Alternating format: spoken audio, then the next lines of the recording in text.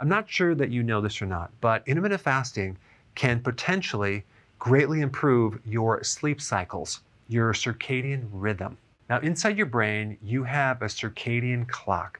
And when I'm talking about circadian, I'm talking about certain rhythms, okay? It's a timing mechanism. The name of that clock is called suprachiasmatic nucleus. Now, this clock, which is located in the brain, is highly influenced by eating, temperature, stress, light, and darkness. So when the temperature is cold, guess what? You get hungry. When your body is stressed, you're not going to sleep. If there's too much light, it's going to inhibit a hormone called melatonin, which is going to keep you up. In the wintertime, it gets dark, so we get this spike in melatonin around like 6 o'clock, and some people are ready for bed. Oh, and as a side note, if you haven't subscribed to my channel, click that red subscribe button and that little bell icon to get notified of the upcoming videos, as well as the live Q&A, which I'm going to be doing several times a week.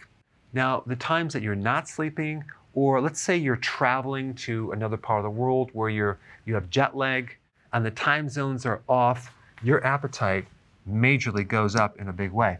And eating in general creates a stimulation of your organs, especially your liver and your muscles, and that's going to keep you from sleeping.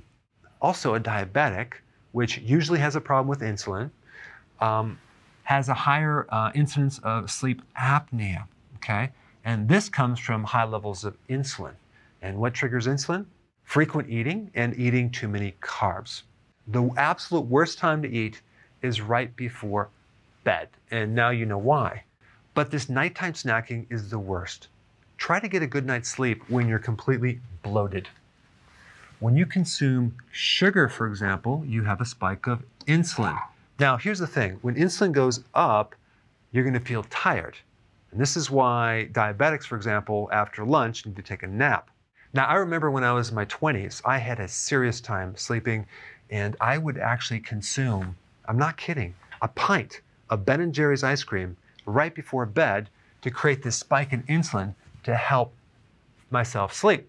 But here's the thing, I would wake up feeling groggy and puffy. So even though I would actually induce like a sugar coma, I would wake up just as tired as when I'd go to bed. So frequent eating actually confuses your brain because you're creating stimulation to the brain constantly.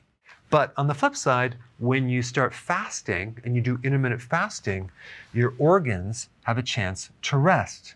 Your brain can actually heal. And guess what's located in your brain?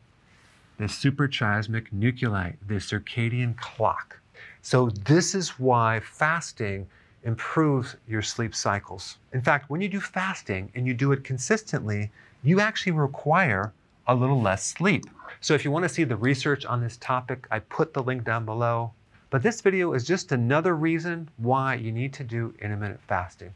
Thanks for watching. So if you want more knowledge on how to create a healthy body, subscribe now and get daily notifications. Daily notifications, that sounds weird. Well, I'll just remind you on a daily basis. How about that?